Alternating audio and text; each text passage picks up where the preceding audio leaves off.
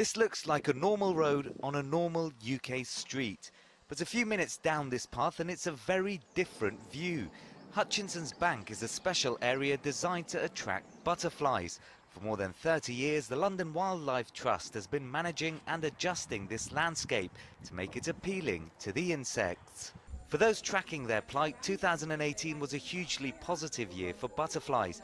More than two-thirds of native British species saw a rise in their numbers. Butterflies are an essential part of the English countryside, but as rapid development continues to threaten their existence, the latest figures of growth should come as a reassurance that some species can be saved. The hope for their supporters is that many more keep fluttering for a long time to come.